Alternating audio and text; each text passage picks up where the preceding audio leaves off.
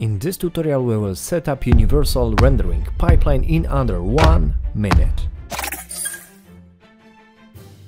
If you are just starting out, create new 2D project. If you have existing one, that's also fine.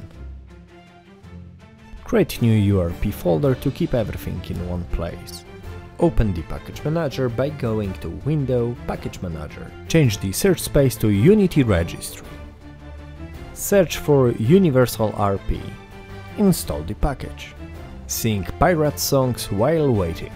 Create new pipeline asset. This will also create 3D renderer which you can delete. Create new 2D renderer. In the General section of Universal Renderer Pipeline Asset, assign new renderer. Go to Graphics section of the project settings. Assign the URP asset to the renderer pipeline asset. We're almost there. Delete the main camera. Create new one. We are done. If you are working on existing project, simply go to Edit, Rendering Pipeline, Upgrade Project Materials.